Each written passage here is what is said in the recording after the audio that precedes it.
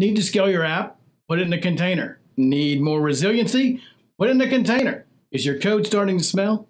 Put it in a container. Are you lacking unit tests? It's okay. Just put it in a container.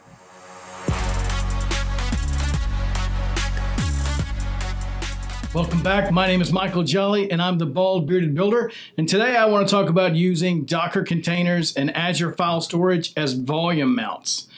Containers are great, and they solve a lot of needs, and they also cause some problems if you're not aware of them. So one of the things that will get you really quick, and I'm sure all of you have had the situation, when you first start saving data or saving files in a container, and then you restart it one day and realize, ruh-roh, raggy, my data is gone.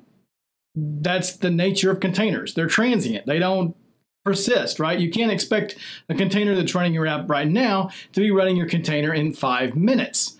So where do you put that data? Well, if you're watching this video, you probably already know if you're saving files, it's using a volume mount. But when you move your app to the cloud, it gets a little more complex because you can't just say load this host directory as a mount on this container that's running here.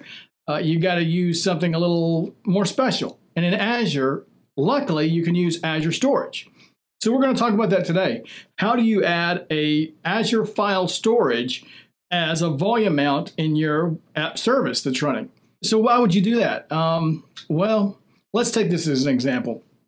Let's say you're building a web app and you're allowing users to upload their profile pictures, right?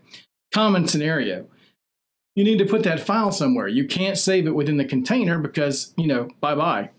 But you could save it to something like Azure Storage, specifically a file storage inside of Azure Storage. You could save it to a database if you wanted, but I don't recommend that. But let's just say you're saving that file in there, or perhaps somebody's uploading CSV or Excel files into your application, and you need to process those. Well, you don't want to save them in that container for the same reasons. So to get started, we're going to need an Azure App Service and Azure File Storage. And with those two combined, we'll have our solution. So I'm going to assume you already have a storage account and an app service ready to go, and we just need to configure. So first, let's go configure our storage account. We want to click on the File Shares blade, and then click on the new file share. Get that created. We're going to just put in a name there. We're going to use the default quota and tiers for now, and we'll click create file share. That'll get us a file share ready to use. And then inside of that, we need to create a directory. Now, we can press, add directory and then give it a name, press OK. You can create as many directories or subdirectories as you need. It's your file structure. But you need to remember what paths you're using because we're going to use that later when we mount it to the app service. Okay, so now we want to configure the app service.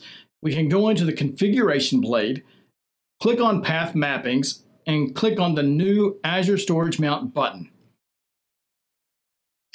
On the screen, name is the most important field. You're going to use this later in your Docker Compose to let your container know what the name of the share is. Under Storage Account, choose the account that has your file share. For storage type, choose Azure Files. Then you can select your previously created file share.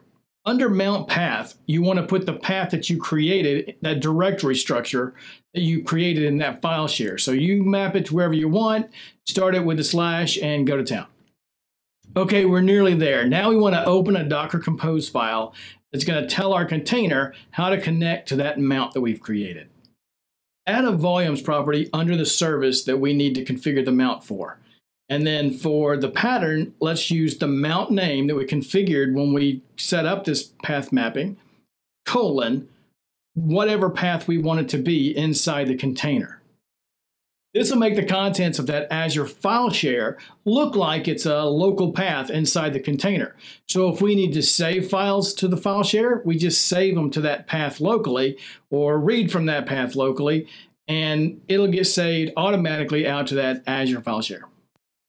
Azure's made this fairly simple, and now you can save your files without worrying about them getting lost in between container restarts.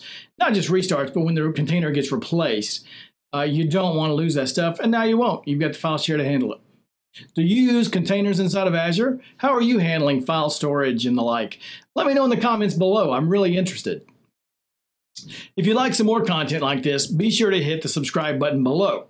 And hopefully you'll want to hit the like button below. I'd appreciate that. I love talking about Docker and Azure and all things software development. So if you want to hang out and talk more, be sure to join our Twitch stream. We stream there a couple days a week, and you can find the link in the description. Thanks for hanging out with me. Until next time.